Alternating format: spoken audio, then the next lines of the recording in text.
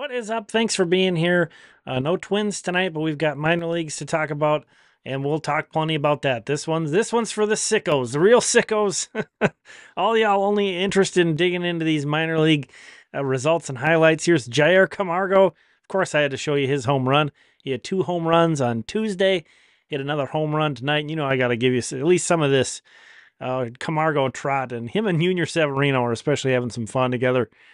Speaking of Severino, this guy, he's becoming a lot more interesting. He's striking out less. He's walking more. We'll take a look at some of his numbers in just a sec, but walked twice today.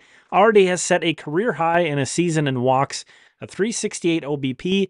He's a switch hitter with pretty even platoon splits, 845 OPS versus lefties, 834 versus righties. In the Wichita Wind Surge game, 2 outs, 2 strikes. Why not? Why not try this?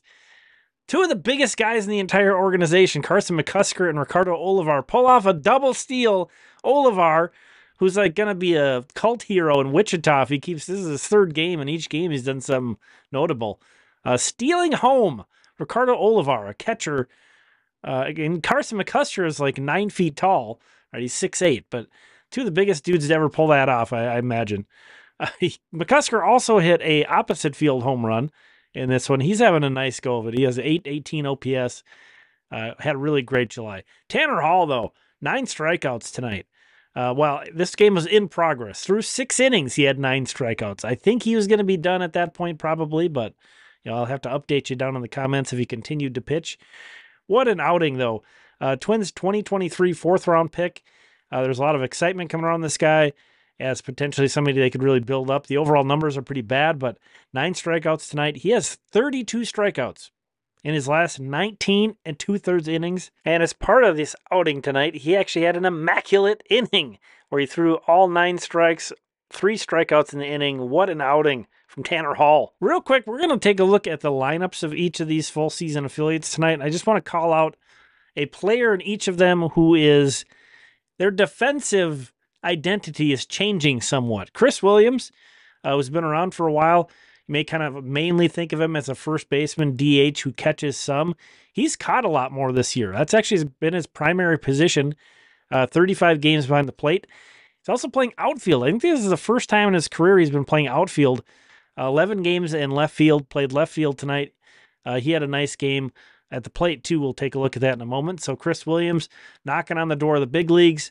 Been in AAA a minute now and trying to kind of add some more defensive flexibility, even pitched a game. So credit to him for being willing to step up and do that.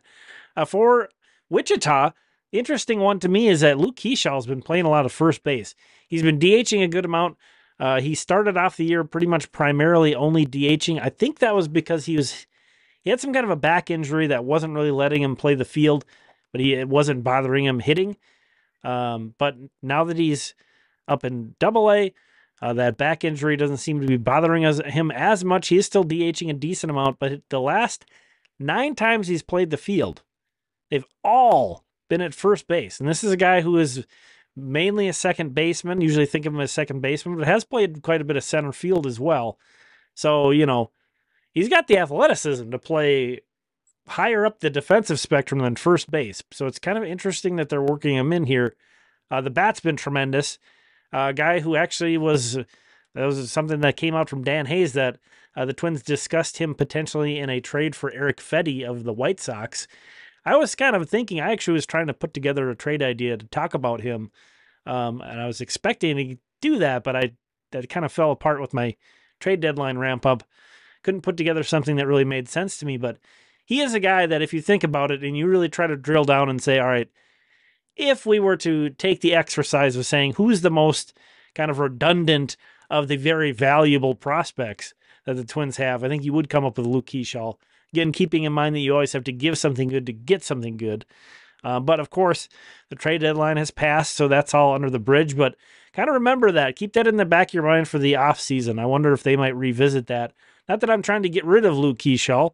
And I think they really like him. From the quotes that I've read from the team about Luke Keeshaw, they seem very satisfied with how he's worked and how he's done. And already in AA, I mean, that speaks volumes too, playing really well. But again, just want to call it, he's been playing a lot of first base of late. It's kind of odd. Kind of odd. But switching on over to the Colonels lineup, also feel free to take a look at these lineups while we're talking about them too. You get a good idea of who's kind of playing for these teams. No Walker Jenkins today. Not sure, if there's any kind of reason by that. We'll just kind of assume that it was a regular day off. He's recently promoted up to Cedar Rapids. But Randone Cone is the guy I want to talk about, because when he was with Fort Myers, it seemed very firmly that the Twins viewed him as a third baseman. Now, a lot of what happens is it depends on the guys around you, where that's going to dictate a lot of where you're going to play in the field. And he has really been primarily a shortstop, almost exclusively a shortstop for Cedar Rapids. You see there 52 starts, or 52 games, that's the overall games listed at shortstop, and only 28 at third now. So he went from playing a ton of third to primarily playing shortstop. I think that's interesting to note for Randone Cone. Brandon Winokur is a guy who was kind of splitting time for Fort Myers between shortstop and center field, with a little bit of right field mixed in there, some third base. Now he has also seems to have really shifted to primarily playing shortstop. 47 of his games have been at shortstop, as opposed to 18 at other positions. So he went from kind of moving around to, let's just stick him at shortstop. I still don't think it's very likely that Winokur ends up there long term, because hardly it's very easy to say that about any shortstop. I'd probably say the same thing about Don Cone. But down in the low minors here, and as long as they're not completely butchering, which I don't think either of them are, you don't want to have that happen because it'd be bad for your pitching staff. But they're doing enough to kind of keep that pathway open. I don't know that they're going to continue to progress up the ladder as shortstops, but I think it's interesting that they both have gone from, playing shortstop, but, mixing in mostly other positions, to really laser focused on playing shortstop. So those were the lineups from tonight as well, in case you were interested. Yunior Severino. I forgot, I wanted to kind of close with this, swinging back to Yunior Severino and his plate discipline and his strikeouts.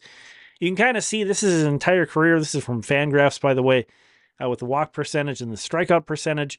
He was a guy that was pretty even, drew a good amount of walks. He was always a pretty good on-base guy drawing walks.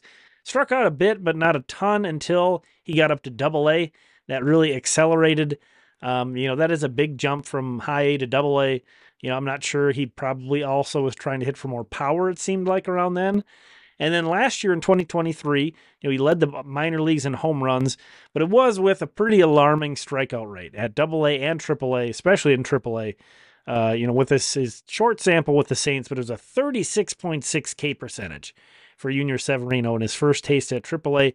Was walking almost 10% of the time, though, so he's doing a decent job there. This season, you can see he's taken a huge step forward, has slashed the K rate down to 28.3. That's still quite a bit of strikeouts, but for a guy who hits with as much power and is as dangerous as Yunior Severino is, I think you can live with that. And then the walk percentage of 13.9%, a nice jump up, kind of going back to, his Cedar Rapids days, where he was more of an on-base guy, getting on base a ton. So, yeah, Yunior Severino, as he has kind of moved up, some doors have closed defensively. He's definitely not going to be a second baseman. I don't think we're going to see that. Third base is probably out of the question, but of course, in this organization, the Twins probably don't really need to look there anyway.